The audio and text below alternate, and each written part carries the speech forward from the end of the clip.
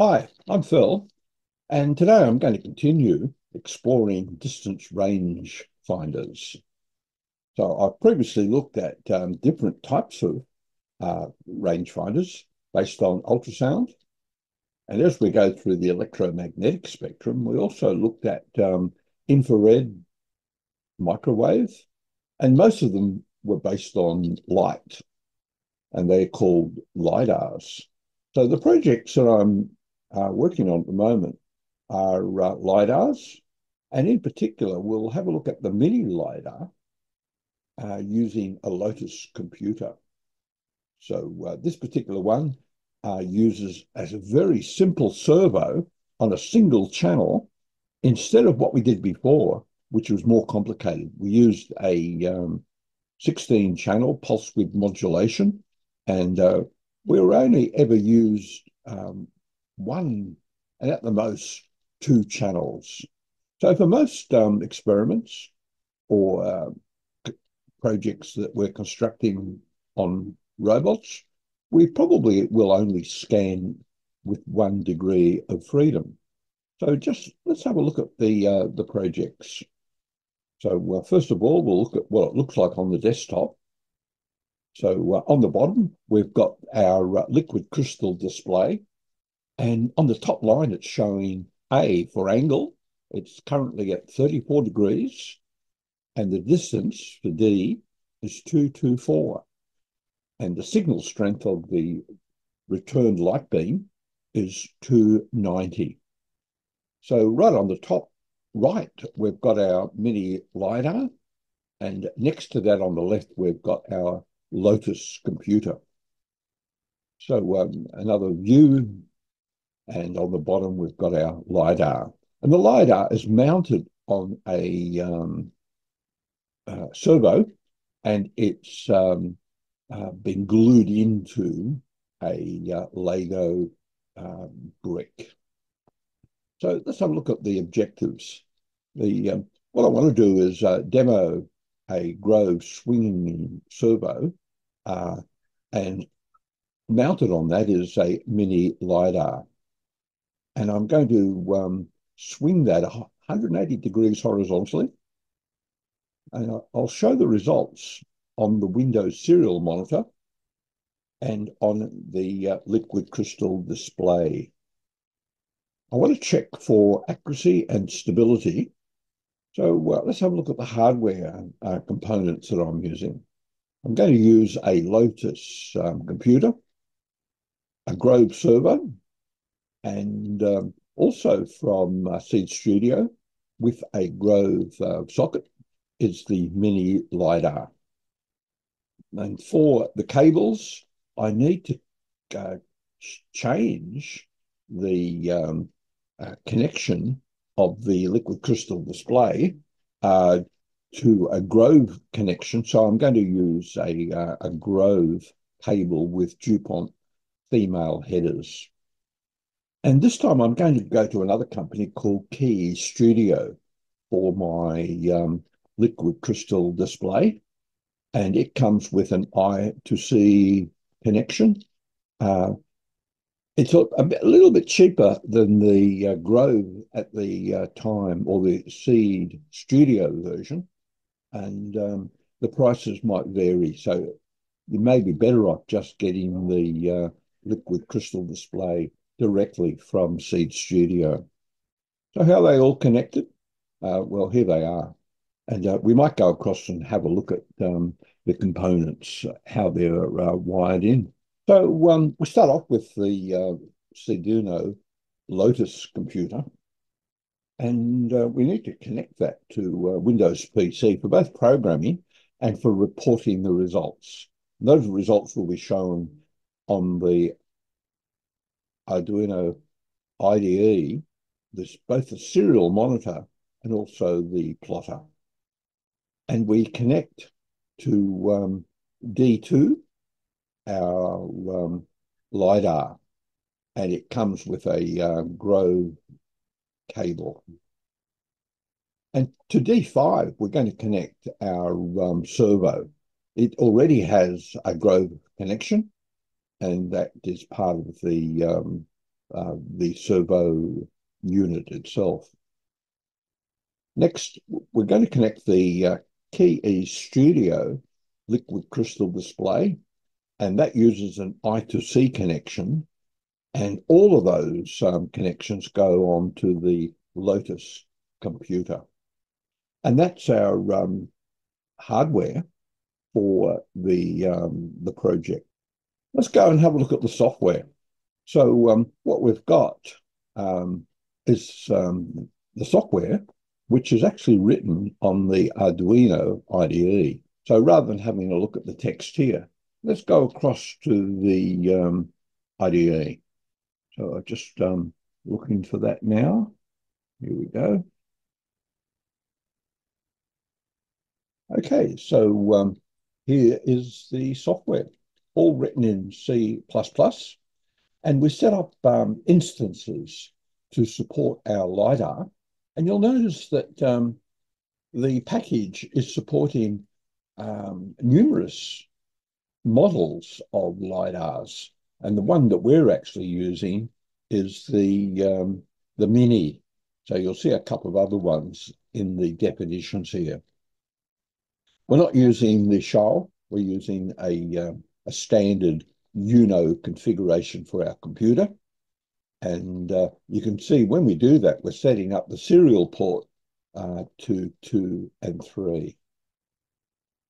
And we just move down and we're setting up some of the variables for our LIDAR. And for the servo positions, the minimum is 0. So pos min and pos max are the angles, and we increment that by 1. So pos increment is the angular increment. We set up the liquid crystal display. Now that's a standard from the Arduino library, but we have to get the version which is I2C compatible. And it goes on address hexadecimal 27, and it's a 16 character by 2-line display. Then we go up to setup with the serial port, then the LIDAR. Now the LIDAR is actually connected via a UART also with a higher baud rate, and it has some errors when it returns the data. So we need to screen for those errors and make sure we don't depend on the errors. We then attach the servo on port 5, and we set up a message. We set up the liquid crystal display. We've actually got a bit of a duplication there. So we might actually get rid of that one. We don't need that one. That's better. And we set up a very simple message right at the start, scanning LIDAR on our setup procedure. When we go into loop, we're going to swing the servo from the minimum to the maximum in increments. And while we're doing that, at each time we get the distance from the get distance function, we slow down by 100 milliseconds. And when we're getting the distance, we're also showing the results on the serial port and the liquid crystal display. So once we do that for the clockwise direction, we then do the same with the anti-clockwise direction. And we're formatting all the data in the comma format for pickup by our serial port and the serial plotter. And that's the software. So overall, I'm quite happy with the results of the project. And just looking at those now, well, we might actually look at them. We were able to demonstrate the swinging 180 degrees horizontally of our servo with the LIDAR mounted on top of it. And we were able to see the results on the serial port. Here they are.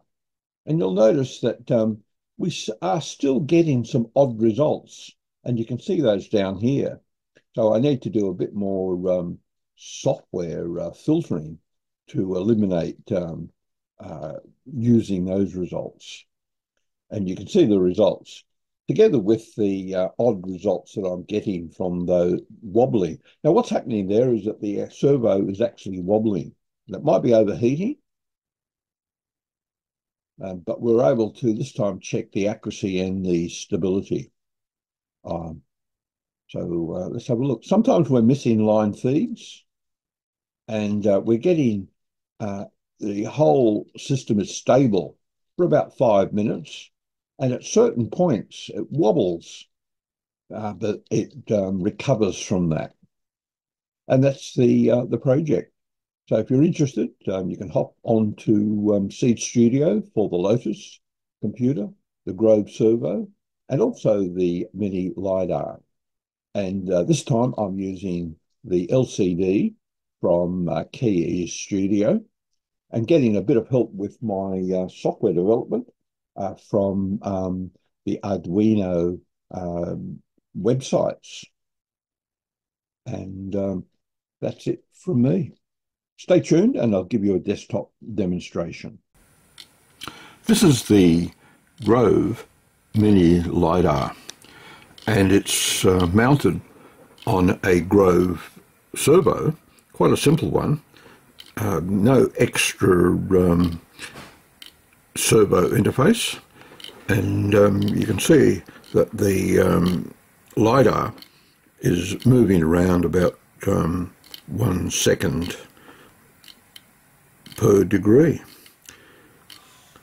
And both of the Grove components, that is the servo motor, which is here, there's the servo motor, and the LIDAR, feed in to a Arduino compatible Arduino Lotus computer that has Grove connections on top.